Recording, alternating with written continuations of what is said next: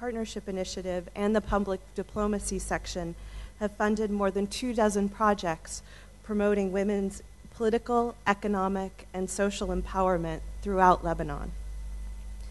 The transition towards full democracy includes attaining equality in political representation. The process is neither quick nor easy, but your project is bringing Lebanon one step closer through training campaign managers. By enhancing their skills and voices, Lebanon will gain a new class of advocates who cross regional, confessional, and gender barriers. In recent seminars, when these 41 women and men from throughout Lebanon learned, developed side-by-side networking and sharing perspectives and gaining from each other's experiences, you moved one step closer. The struggle to increase women's political participation in life is one that, in public life, is one that we all share. The first woman to be elected to the U.S. Congress, Jeannette Rankin, was elected in 1917 before American women had the right to vote. Since that time, women have slowly increased their representation in Congress. In 1992, 5 women were elected to the U.S. Senate in what was dubbed the Year of the Woman, making the total number 7 in the Senate out of 100, and 55 overall in Congress.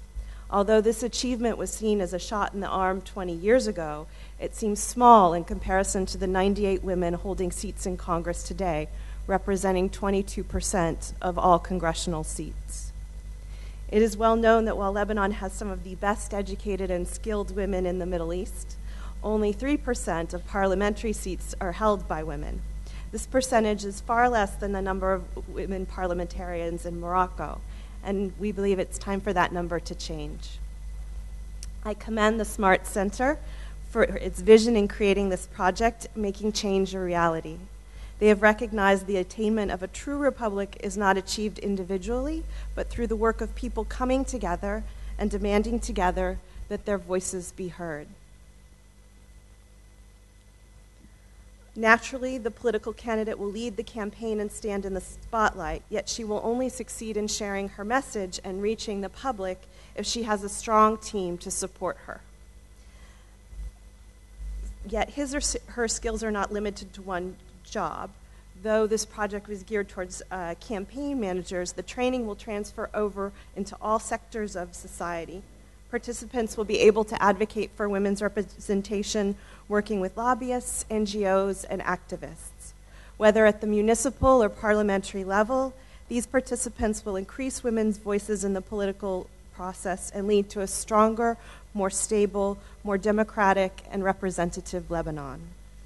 The U.S. government remains a steadfast proponent of women's rights, and we stand beside the Lebanese people as they advocate for change.